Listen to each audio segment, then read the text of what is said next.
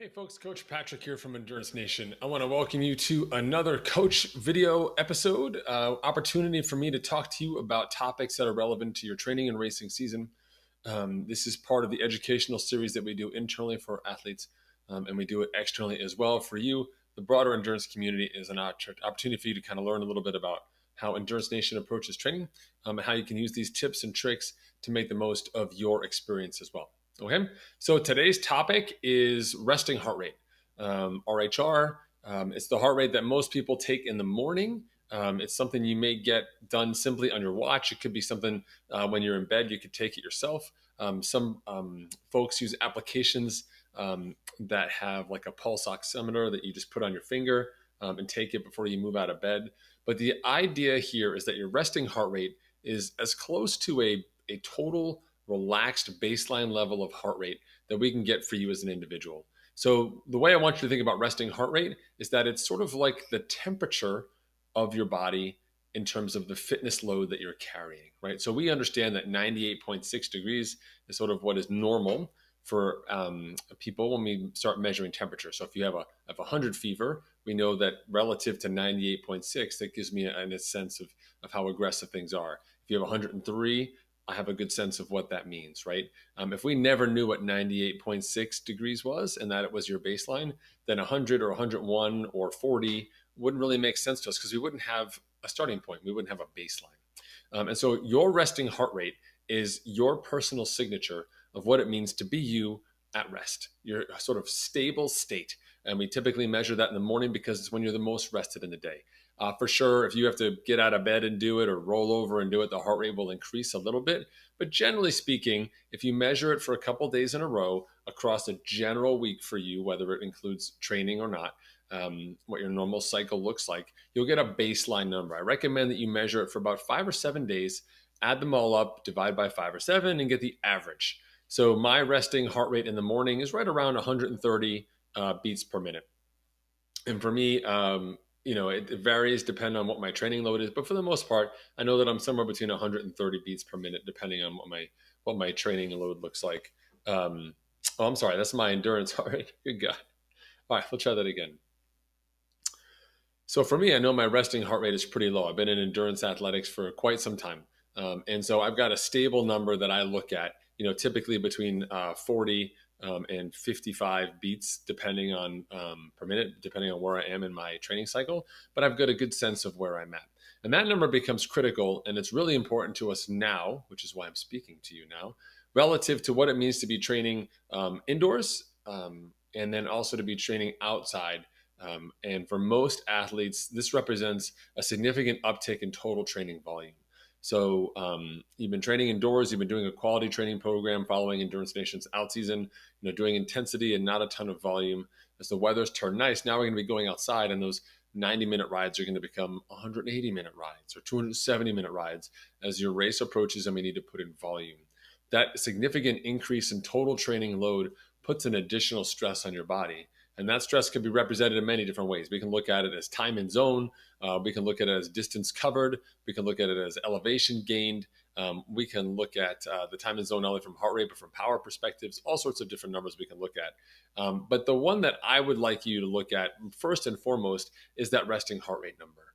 Okay, so if you set in your calendar, hey, every second week of the month, I'm going to do my heart rate for 5 days. You get a good baseline of what your resting heart rate is in January, February, March, April, May, and also a different sense of what that heart rate looks like early in the season under different stress versus later in the season we have more volume and there's significantly more stress.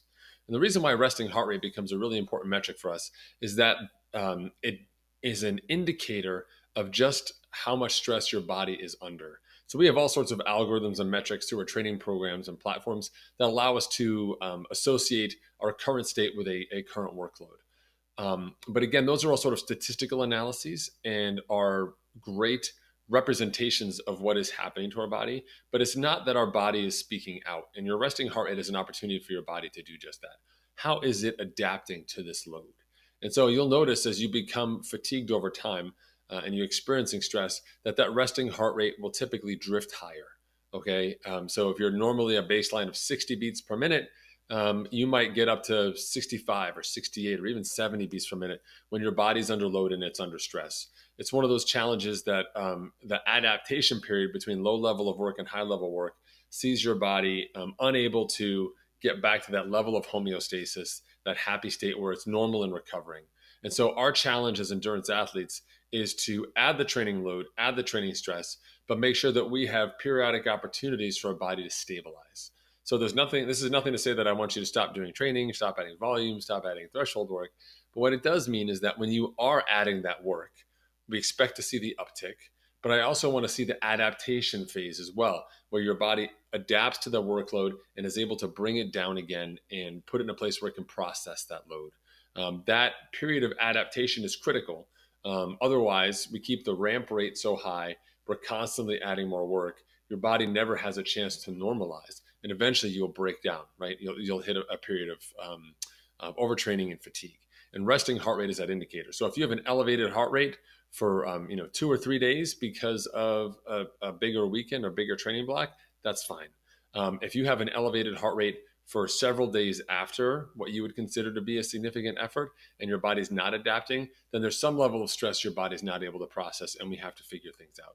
So for me, when I do a bigger training block, so let's fast forward, Rowan. So just got back from Mallorca, 8 days of cycling, 600 miles, lots of training, pretty darn exhausted. Didn't need to take my resting heart rate to know I was exhausted.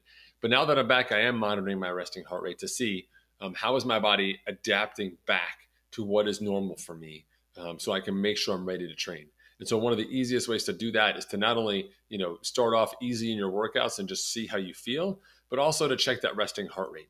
Right. So if you started off and your baseline resting heart rate is 60 beats per minute, you did a bunch of training, now you're back home again, you're feeling the fatigue, you're checking that resting heart rate, and it's like 65, 68. So still a little high. Today's session, probably want to be a little more aerobic than going after the intensity.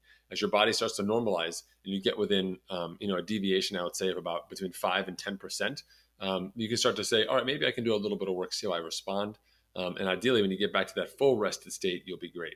Now, of course, there's other factors associated with stress, not just life, but things like dehydration, poor sleep, work stress, all sorts of environmental stresses that can lead to an elevated heart rate. So the more consistent you can be in terms of that sleep state and measuring that resting heart rate, the better off you'll be.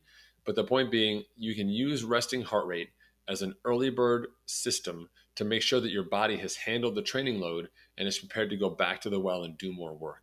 So in my case, I just finished a block. I've got 10 days and I've got another block in North Carolina. My job is to bridge the gap between these two blocks to recover and stay strong and then add more work on top of it. It does no good for me to continue pushing now, ignoring the stress on my body that my resting heart rate is showing me, setting myself up for failure in that second block. Okay. The best part about resting heart rate is you don't necessarily need a fancy watch. You just need 2 fingers and a timer, and you can count it up and track it in the morning, put it in a spreadsheet, whatever works for you. I'd be really curious to hear from you, kind of what your thoughts are around resting heart rate, how you manage it, how you track it, how you found it to be useful, examples where you've seen some outliers in terms of your resting heart rate, and what are some of the changes you've made to your training to make sure that you're back and that you show up 100% every single time that you hit the go button on that watch. This has been Coach Patrick from Endurance Nation. Please check us out online at endurancenation.us. Facebook.com/Endurance Nation, our many race pages like Lake Placid and Chattanooga for this year. And of course, Endurance Nation Live, the Facebook group where we capture all the activity of our athletes training both together in the real world and on virtual places like Swift as well. Talk to you guys. I'll see you soon.